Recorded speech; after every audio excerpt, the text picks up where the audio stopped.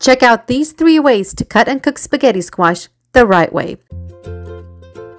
Did you know there's a very particular way to cut and cook spaghetti squash to get those long strands?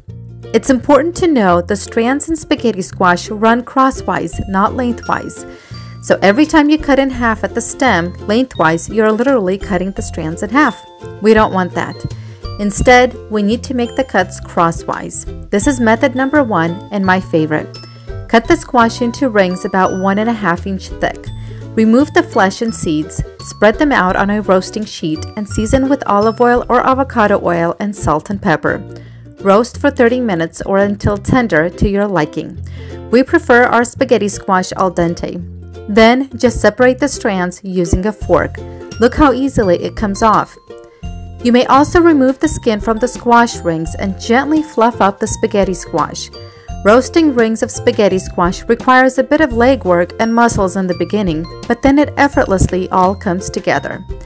It's less likely you'll overcook the squash using this method. Serving the squash inside their rings also makes for a beautiful presentation. Method number 2. Here we're cutting the squash in halves crosswise. Remove the flesh and seeds and, like with the rings, season with salt and pepper and oil. Pop them in the oven to roast, cut side down. Once they're done roasting, separate the spaghetti squash strands with the fork and gently scoop out. Don't do this step when the squash is still piping hot. This is best done when slightly cooled, otherwise it may just mash together.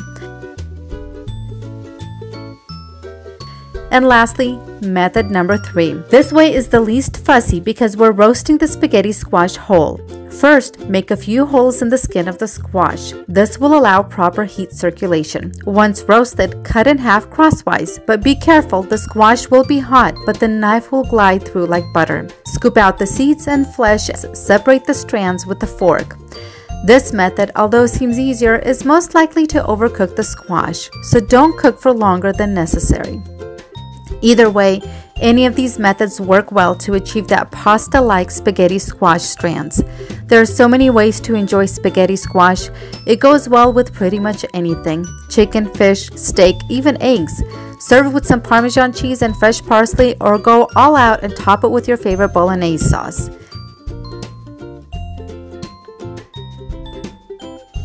If you enjoyed this video, please like and subscribe for more.